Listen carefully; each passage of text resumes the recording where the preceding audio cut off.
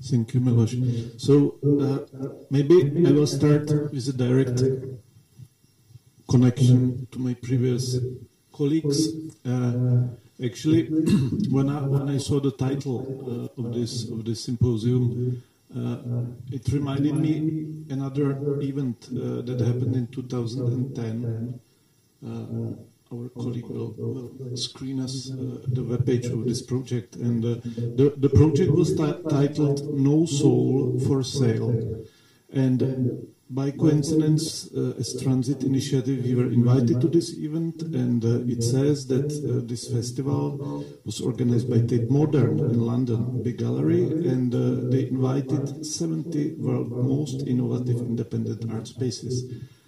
It was quite exciting invitation, and but then, you know, it's really interesting, this title, to keep it in mind while thinking about what Jakub said about this second life of the archive. Because actually we were happy, we took invitation, and then we of course asked, can you provide us some transport money, accommodation, help with something? And they said, nothing, zero.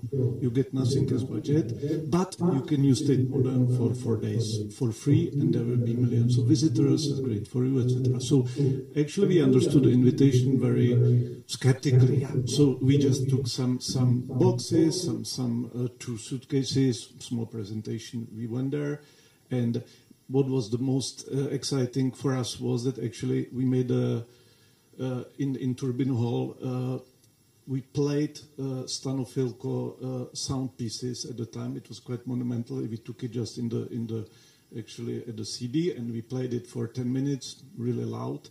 I think he would be really happy to hear it. But anyway, the point was, why I'm talking about that, is that all these 70 initiatives, they were so happy to come, but then, closer the date, they start to ask all these questions about material support, money, etc.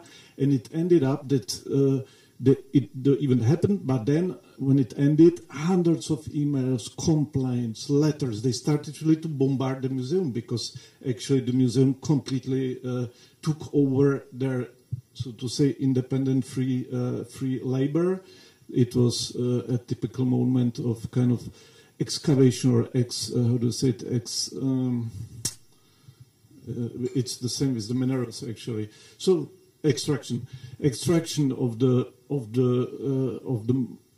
all their missions, actually. So I think, to connect with the second life of an archive, I think it's extremely important to think that, of course, one thing is that the museum must kind of sustain and secure this material integrity of the archive. That's number one, of course. But the second life, I think there is also other kind of responsibility. And today, it's more and more visible with the museums, because museums become archives and libraries in the same time. And for example, better example for me is the library. When you look at the libraries, what is a good library and bad library? For me, the best library in Prague is National Technical Library. Why? Not because of the books, but because they provide an open public access 24/7 Nobody is controlled, everybody can enter. So they provide a kind of basic civic infrastructure for everyone. And of course, secondly, they provide books and possibilities to study for the students, and all this what goes with the mission of the library. But then museum, I think, should also think about, while acquiring archive, to adapt or to kind of think about their own functioning in relation with the initiatives, or with the programs, with the missions of the archive, of the initiatives that they are kind of acquiring, right? So, and it should actually reflect the body of the institution itself, not only the program to display the works, but also, I think, to think about the kind of institutional infrastructure of the museum, of the gallery, that should kind of at least try or kind of moderately react, change their own functioning according to the missions of these archives that they are acquiring or that they are showing to the public. So that's a side remark. I will really cut it short, because now I think time goes on, but yeah. Mm-hmm. So I will not eat time to anyone. Yeah? Okay, so why I came here, I think mainly I was interested to hear you, what will you say, because I'm curious, actually not so much about Hermit itself, because this is something that one can find in the archive, but I'm in particular interested how the experience of people that went through Hermit changed, developed, and was reflected in the 30 years after that. So to say how this values that Hermit displayed and performed, what became with them?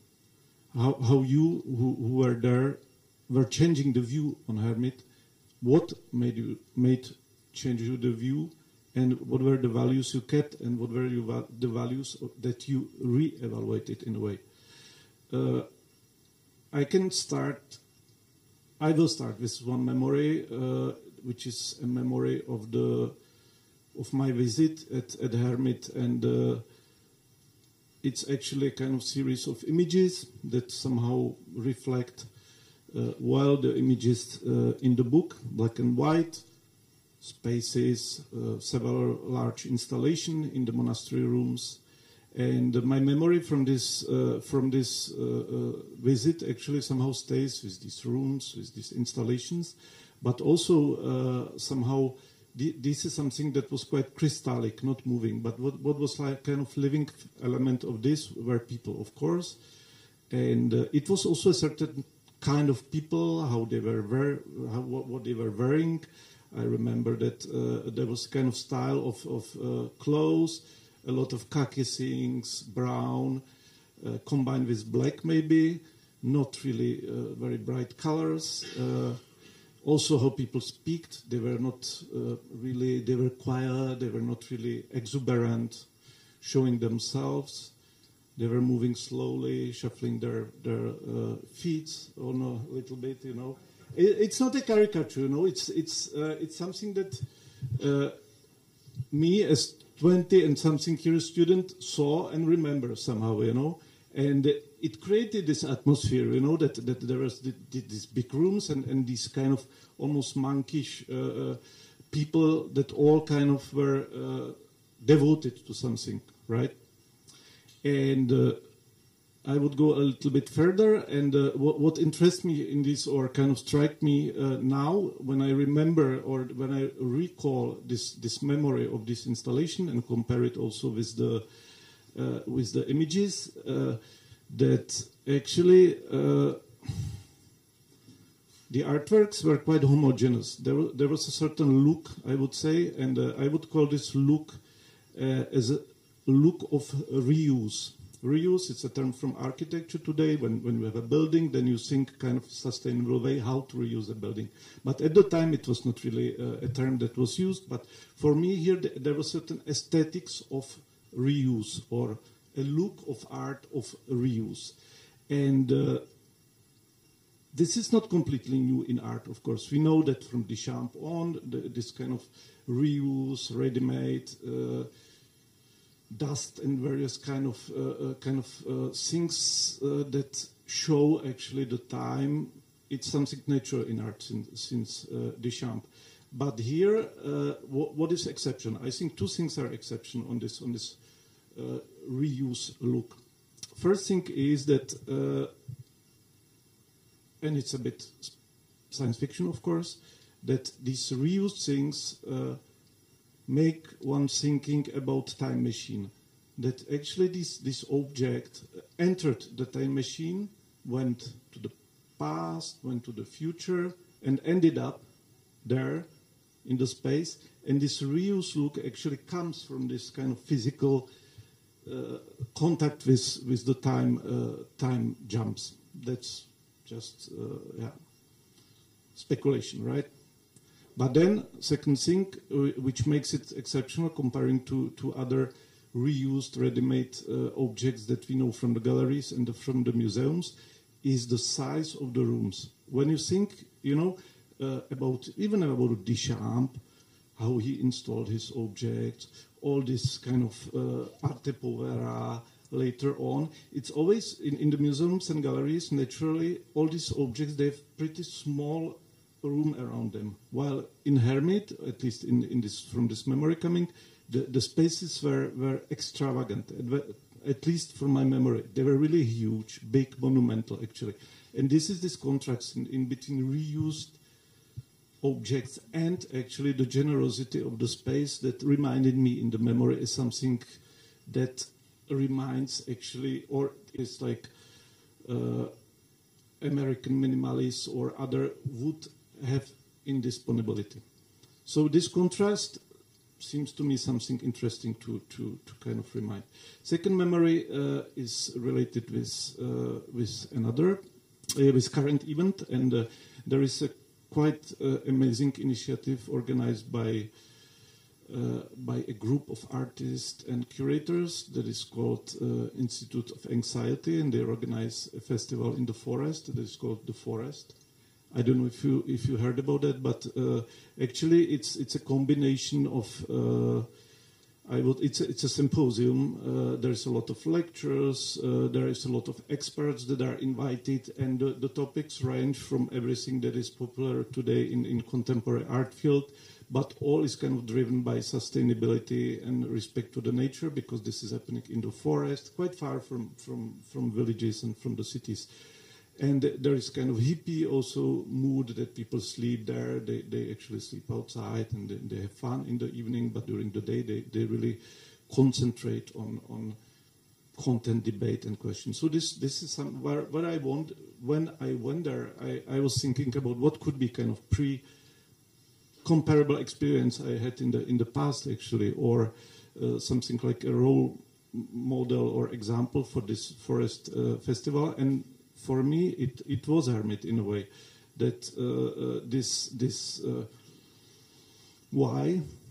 Because not because of this kind of community autonomy, but mainly because of the question of sustainability that it raised. And here comes one question or thing. I think we should really super focused on one element, and it's a matter of historical studies, I think, is how the movements of ecology in the 1980s, in late normalization, connected actually with this Western and European and other movements of sustainability, and they met at Hermit. And this meeting seems to be something very interesting for me today, and look at this very moment, because it was something completely unusual for the time when the consumption began. And here, maybe I would like just to end with this, to connect it with Michal Pullman, with the Czech historian, who kind of rewrote the history of the normalization a little bit. And interesting things he noticed, and he says, first thing is that there was a kind of, in the 1980s, in Czech Republic at least, I think in Poland it was the same thing, there is a kind of consumption drive. There is a consumption drive, and there is a regular, actually, kind of will and desire to consume, and there were even things to be consumed. So we think that it was kind of a non-consumeristic society, but actually it was in the 80s very much driven by this only interest, because there was not much else to think about beside of dissonant circles, for example. So first moment is this, that it went against this consumerism that was already present in the 1980s.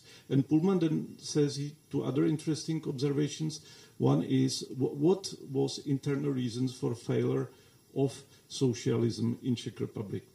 His hypothesis was that it was first was related with a certain signals of non-ability of the state to handle danger groups, danger issues like football hooligans, for example, or certain elements in the society, and they escaped a little bit this kind of socialistic control. And the second element that escaped was the movement, ecological movement, actually, he says.